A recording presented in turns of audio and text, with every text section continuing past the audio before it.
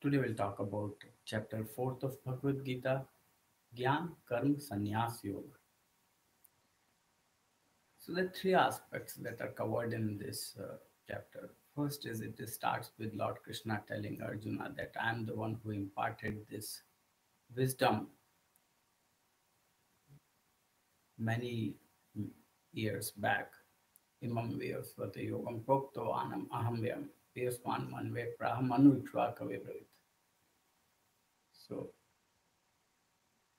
I instructed it many years back to Raja Vivaswan, and then it went through the generations, and over the time the knowledge has evaporated, and now I am telling the same knowledge to you.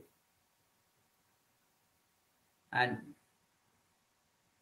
he says, यदा यदा हि धर्मस्य ग्लानिर्भवति भारत अभ्युत्थानम् अधर्मस्य तदात्मानं सृजाम्यहं परित्राणाय साधनाय विनाशाय तद्दुष्कृतां धर्म संस्थापनार्थाय संभवामि युगे युगे. I keep coming whenever the sins are higher to settle things in order, to protect the right ones, and to annihilate the wrong ones. And beautiful words here is Veet Raga Bhaya Krodha Manmaya Upmashita Baho Jnana Tapasa Puta Madbhava Magata. So the wisdom is that away from passion, anger, fear, taking the shelter of Lord and with wisdom, following the path of wisdom, many have liberated themselves in this very life. So when we talk about liberation, it is one major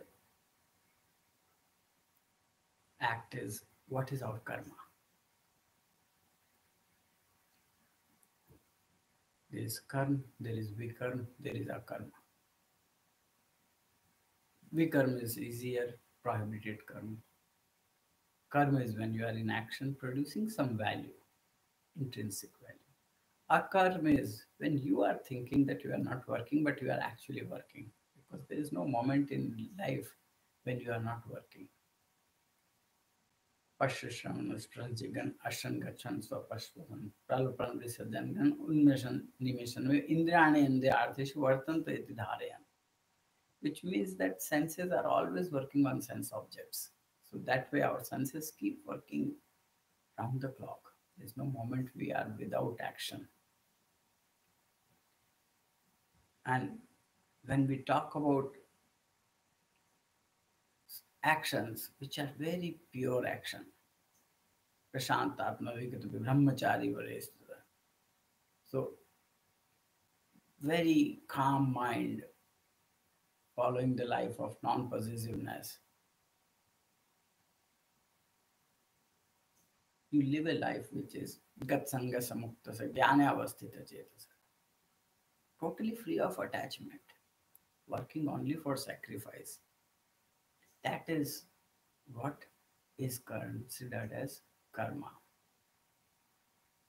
Nirashiriyata Chittatma Taktu Saviprageshayaram Kevalam Karmam Kurvan Napnoti Kilmesham.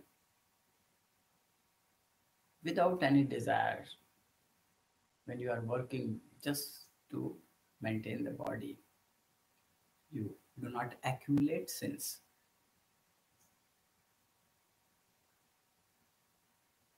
And when we talk about karma, it is the element of sacrifice is higher with those who are on path of liberating themselves, doing work for sacrifices. Now the chapter 4 talks about many forms of sacrifice. Says Brahmarpam Bhavi Brahmarpam Brahmanavata Brahmevate Vagantam Bharma Karma Samadhina. And then Dravya Gyata Poyaga Yoga Gyastha Pare Swadhyaya Gyane Gyata Yataha Sanshita Vrata. Some perform materialistic sacrifice, dravya, tapo, some perform austerities. So yoga yajna, some perform the yajna in form of ashtanga yoga, yam, niyam, asana, pranayam, pratyahara, dharam, dhyan, samadhi. Swadhyaya jnana yajna, yatah sanchita. Some people perform swadhyaya, learn about yourself, learn about swadhyaya, what makes me happy, what liberates me. Keep working on those. Some perform yoga of action, knowledge, jnana yajna, which is I am just temporary, I am living this temporary life. And some perform other kind of special fasting or renunciations, right? Abdicating from many things, right? So this is different form of sacrifices. And then one beautiful verse is Shreyam Davyamaya Jnani Yajna Sarva Karma Akhilam Jnani Parismapate. So between the Dravya Jnana and the sacrifice, which is in form of your values. You don't sacrifice materialistic aspects of life, be it money, be it other stuff you think you are sacrificing or further. But when you talk about sacrificing knowledge, it is sacrificing your own urges, which is fear, anger, and desires. So those are the ones which we talk about the aspects of life. When we renounce these, when we sacrifice these, then automatically you don't have to wait for liberation in next life. You are liberated right now in this very life. That is the objective of renunciation, to enjoy this life flying like a free bird, leaving no trace behind. So that is what definition of sannyas is or sacrifices is.